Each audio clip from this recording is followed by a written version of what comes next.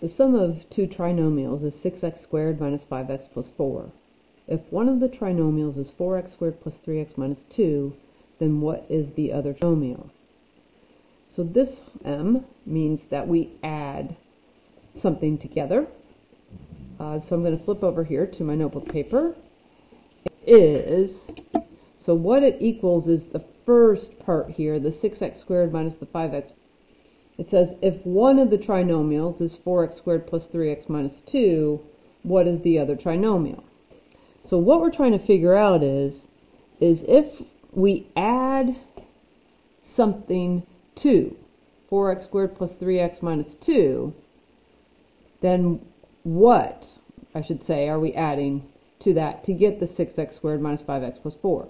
So it's set up as an equation. You could take the answers that are given in the Admentum program and just add them together and see if it works out or not. But to keep it a little bit simple, I don't really want to do this problem 4 times. What we're going to do is we're going to start by subtracting 4x squared from both sides.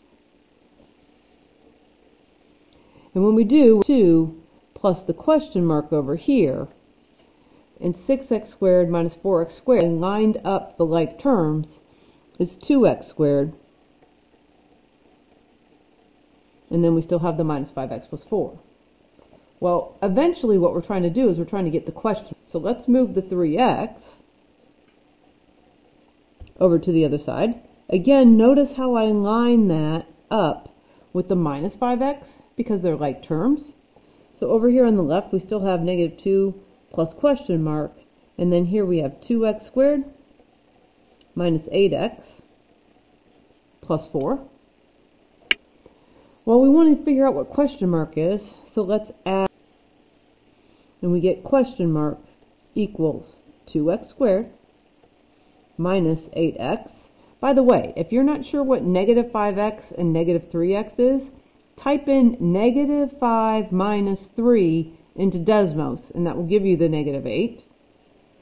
Here, 4 plus 2. Again, if you need to, calculator Desmos, but 4 plus 2 is 6. And there is the answer to our polynomial, which in this case is the